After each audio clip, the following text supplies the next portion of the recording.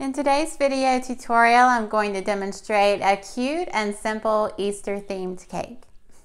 I'm starting off with an 8-inch tier that I've already frosted, and now I'm going in with my cake comb, and I'm just going to add a little bit of texture around the sides. So just hold it right up against the cake. Okay, we'll just take it all the way around.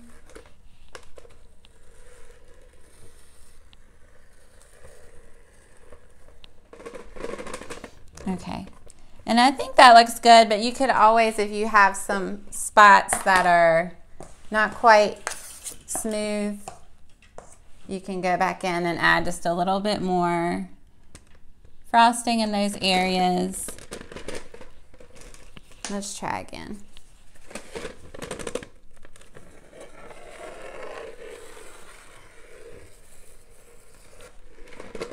Okay, so now I'm just going to chill the cake in a freezer for about 10 or 15 minutes till the frosting is firm, and then we're going to go in with some colorful buttercream for our stripes. Okay, so our cake is fresh from the freezer and it's nice and firm, and now I'm just cleaning up the top edge. I had some excess frosting that is up a little bit higher than the edge, so I'm just taking a sharp knife and just slicing that away. Or if your frosting was soft and you wanted to clean up the edge, you could just use a spatula. I do that sometimes also.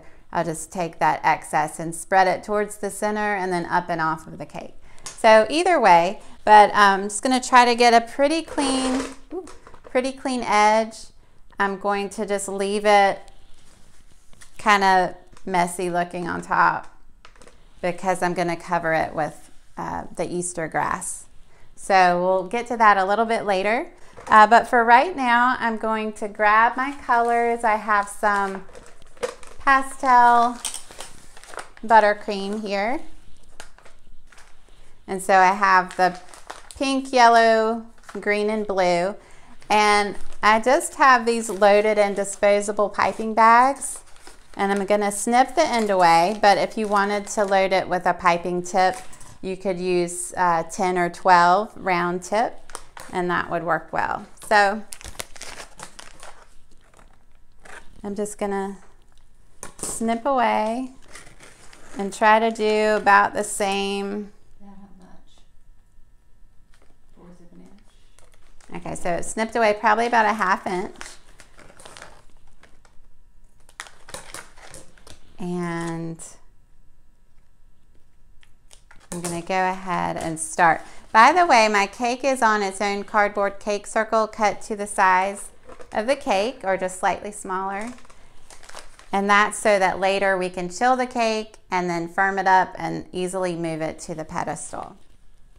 Okay, so now I'm just going to pipe on stripes. And my stripes are just going to go halfway up the cake, so I want to build them out. So I'm going to apply steady pressure as I turn it on the turntable. Okay, I'm just going to build it out a little bit more. You want to build it out enough that when you go in with your bench scraper to smooth it out, you're not going to hit the white frosting. So I'm going over this a couple of times. Okay, now I'm adding the yellow buttercream right on top of the blue. And this is not going to be completely exact when we go and smooth it out. It's not going to be as exact as some of our other videos where we do stripes with a comb and then fill in. This is more just of a freehand type of thing. Okay, I'm just going over it one row on top of the other until it seems like it's built out enough so that when I go in and smooth it, it won't hit the white. No. Okay. Now I'm just going to go in. I'm going to go in with my bench scraper, and I'm just going to be in contact with the colored frosting as I smooth it.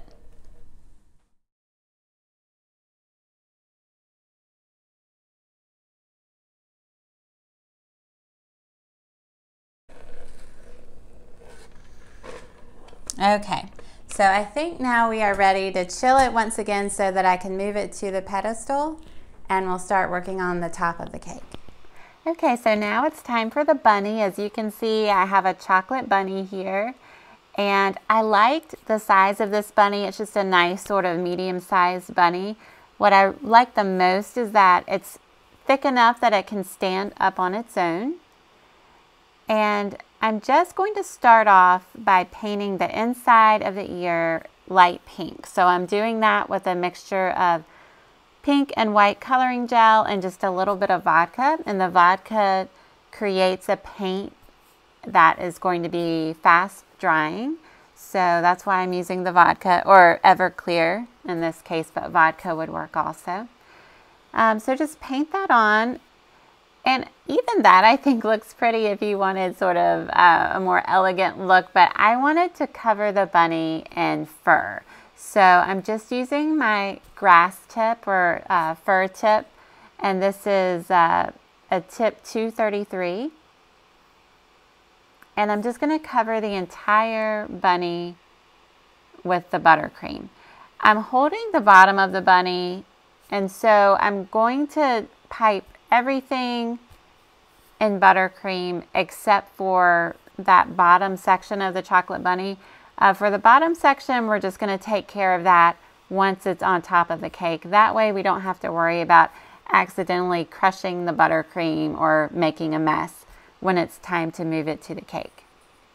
Okay, so I've just sped up the video. I think you get the idea. It's just a lot of piping. And I'm also decorating the back, doing the same thing on the back. And that's it. So we're just going to cover it with piping. If at any time the chocolate begins to get a little bit soft, of course you can put it in the freezer for 5 minutes or in the refrigerator for longer. And once your buttercream is crusted, you can even tap down some of the little areas that need tapping down if you'd like to, just to sort of neaten things up. Like right here, I just have a dry paintbrush and I'm just kind of tapping down some of the spots that are sticking out a little bit too much. Okay, so I have covered the top of the cake with edible Easter grass. We break this out every year. It's just great for a quick covering on top of an Easter cake. And if you don't have edible Easter grass at your stores nearby, you could always just pipe buttercream grass, and that would be pretty also. So I've just placed the bunny on top of the cake.